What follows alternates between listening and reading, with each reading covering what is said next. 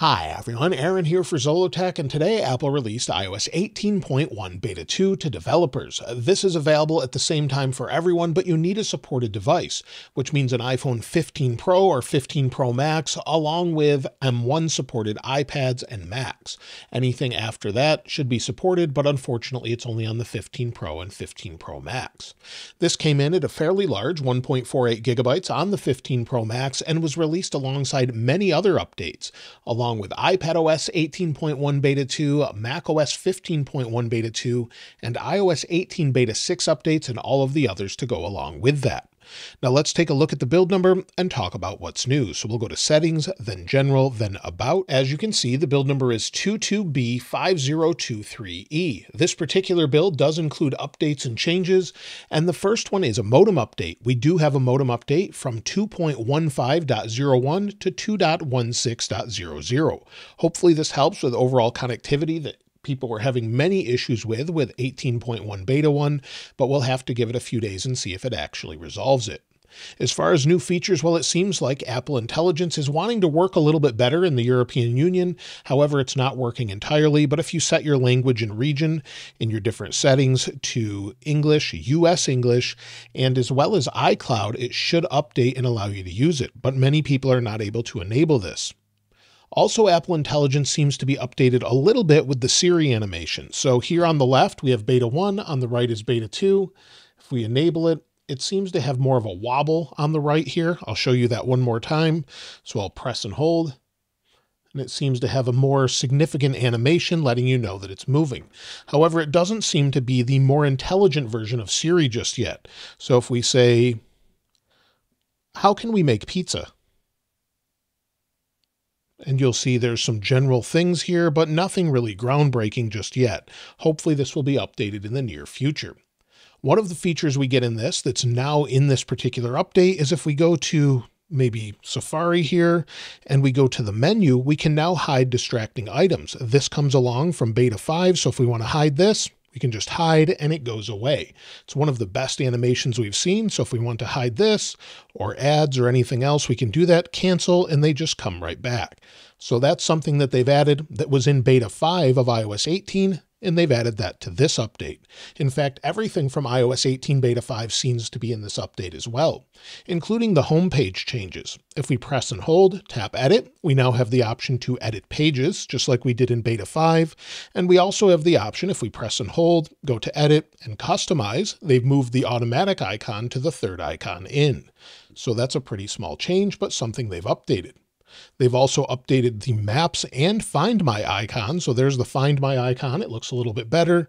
The Maps icon, I'm not so sure about. So if we go to Maps here, you'll see that it's a little bit darker, where it had a little bit more contrast before. And again, I've shown this in other videos, but it's new to Beta 2 of iOS 18.1. Call recording is still here. So if you're placing a phone call, tap the upper left, you can go into call recording. However, they haven't seemed to add this for different devices yet, as this beta is still only available to the 15 Pro and 15 Pro Max. So we don't know if this is specific to Apple Intelligence or if they'll include it with other devices later on. If we go into the Control Center and we go to add new icons, they've made some updates here. Not only do we have many of the refinements that we got with Beta 5, but we also have additions here. If we scroll down, we'll go to Beta 1 so I can show you side by side. The first updates you'll see is we have a new capture section where they've included camera, scan code, and magnifier. Those icons in particular are not new, but it is in a new section named Capture. If we scroll down to connectivity, we have a new Bluetooth icon as well. So this toggles Bluetooth on and off, but it doesn't seem to actually turn it off like many people want. So if we turn that off, we'll go into settings, then we'll go over to Bluetooth here. So if we go into Bluetooth, then we turn this on here, it should toggle it on and off. We'll go back, toggle it off.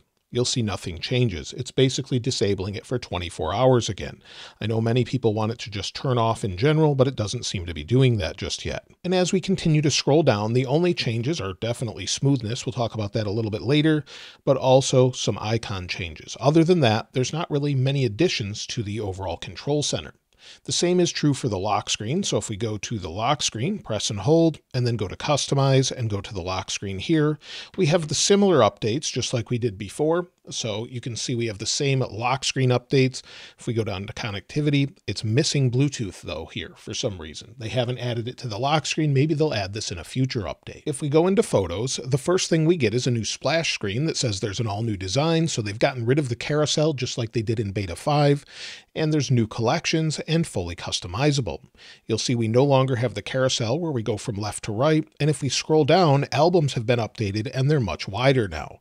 So that's sort of a visual design change. And some people will either really like this or unfortunately not like it at all, since we no longer have that carousel design. But they've removed it along with all of the other changes they've had with beta 5. And again, the same is true here. When you go into customize, you'll see they've removed the overall customize photo option at the top. It looks a little bit different, and they've just kept sort of the collections at the bottom and named it customize and reorder. Now, the first time you go into music, you'll get a new splash screen saying that browse is now called new and share play on more devices. This is a screenshot of it the first time I went in, but you can see here under the music app, it now says new instead of browse. So they've changed this around. I'm not really sure why, but it's not too different other than just changing the name and the icon there. That's about it. Other than that, of course, SharePlay is in more places. Within settings, there's a change. If we go into general and then scroll down, you'll see autofill and passwords has a new icon. So on the left here, you'll see the old icon. On the right is the new icon. They've also updated the storage section. So if we go into iPhone storage, give it just a moment, we can scroll all the way to the bottom and we now have a new hidden apps section. Again, this is part of beta 5, but is now in iOS 18.1 beta 2. If we go back, scroll down, go back to general here and scroll down, go into iCloud. Within iCloud, under the iCloud features section, we now have dark mode icons and it looks a little bit different. So that's been updated just a little bit. Additionally, if we go back to Wi-Fi, under Wi-Fi, we have a new section for private Wi-Fi address. If we go into this, you'll see we have 3 options for off, fixed, and rotating. So this is something we can switch between now if we wanted to constantly rotate that and keep things a little bit more private. If we go into the wallet app, there's an update here as well for some people. It doesn't seem to be working 100%, but Apple Cash is now showing up in India and the UK. But when you try to go through it, it won't let you actually set it up as it's looking for US documents. So hopefully this is something they roll out around the world a little bit more. Additionally, we have some splash screens. So if we go into photos, I took some screenshots of them. The first time you go into notes, you have a new splash screen. You also have one when you go into home. And some people are seeing a splash screen when you go into podcasts. I actually didn't have that pop up at all. And translate as well. So if we go into translate, let's see if it pops up. Give it just a moment, and it didn't show for me, but some people are seeing a new splash screen there. Another change that some people are saying is different or is fixed is the emoji keyboard. If I go into this, you'll see I still have the stickers option here in beta 2. So iOS 18.1 beta 2 is showing this, and it's showing pretty normal, but you'll see here as we go through the different options, it seems like it's not the larger sized emoji icons, but it's back to normal, but with additional options here. So it looks a little changed for me. On some versions it doesn't. This just showed up. Before this it didn't. So I don't know why it just took a while to show, but it is a little bit different again. As far as bugs, well, some people are saying the emoji bug is fixed that people were having. And as far as the standby mode, many people were saying that it was fixed with iOS 17.6.1, but it looks like it's not fixed for everyone just yet. If we go in here, give it a moment to go into standby while it's charging on a dock. There we go. It took a second. Press and hold to edit. It verifies with Face ID, and it seems to work just fine for me now. Prior to this, it wasn't working with certain versions, but it seems much less buggy in this version compared to previous versions. When it comes to performance, it seems to be pretty smooth overall. Scrolling is nice and fast. You may have already seen that compared to the same device running beta 1. So as we scroll through, things are super smooth, maybe a little bit slow from time to time, but it is doing a lot of things in the background. But in general, it seems to be very smooth, nice and fast as far as performance, and much better. As far as the overall heat, it feels nice and cool, but again, it's processing things in the background. It's going to take a while for everything to process, and then once it's done, it will cool down. That will use additional battery as well. And in settings within battery, if we go to battery health, I'm down to 92% with 275 cycles. If we take a look at the last 10 days, Today I've had 1 hour and 30 minutes of screen active time, 7 hours and 11 minutes of screen idle time, basically playing music in the background, but that was on the charger. Currently, I'm down to 59%. My battery has not been great on iOS 18.1 Beta 1, and it will take a few days to measure Beta 2, so be sure to check back on the weekend for the follow-up. If you're wondering if you should install iOS 18.1 Beta 2 or iOS 18 Beta 6, at this point, if you haven't installed them and you're worried about bugs, I would probably hold off. But if you have a secondary device or you have a backup in a computer to restore, then I would definitely try it out once the public beta releases, and I would expect that probably tomorrow at this point.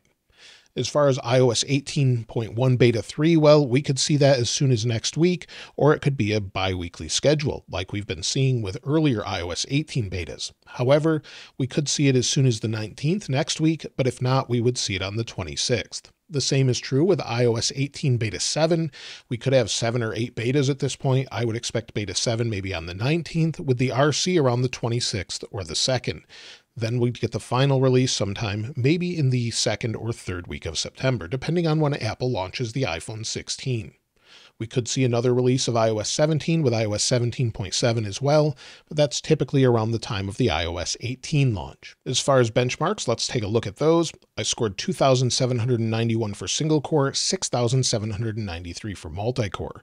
This is a little bit better than the previous version, even after running it for a few days. You can see here, this was on the weekend. It's 1 point better for single core, but a couple hundred better for multi-core.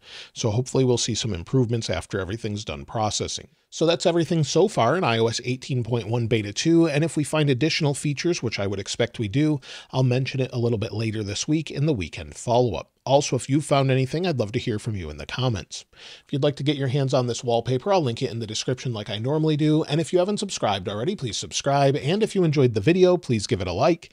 As always, thanks for watching. This is Aaron. I'll see you next time.